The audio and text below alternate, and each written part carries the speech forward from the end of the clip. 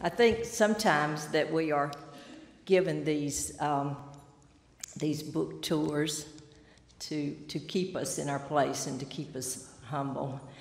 I love to tell this story about how writers can always stay humble, because I had done a book signing in my hometown near Dothan, Alabama, and was coming home, and I saw an estate sale. So, you know, I pulled into the sale and was looking around, and there was a dollar table there, and I found one of my books signed by me to someone in Dothan. So I take the book up to the man that's running the estate sale, and I said, "Is this book $1?" And he looked at me and he said, "Yeah, but you can have it for 50 cents. So, I want to read a quote from the LA Times, written several years ago about Pat. "Misfortune has been good to novelist Pat Conroy. It has given him a family of eccentrics, neurotics, misfits, braggarts, and liars." Since I read that, I'm not quite sure which category I fall into.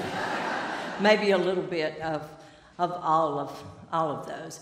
But when I was thinking about talking about Pat and trying to make folks see the Pat that I spent the last 19 years with and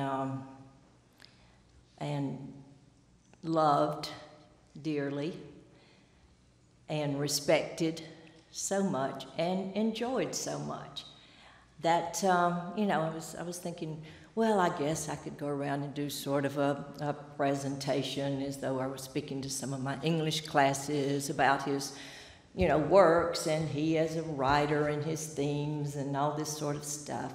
But I was thinking, no, that's not really Pat. What I think I'll do instead, what I've been doing when I make these talks, is just to tell some stories, just some Pat stories that I hope will help you see the kind of person that he was to live with, because it was quite a trip.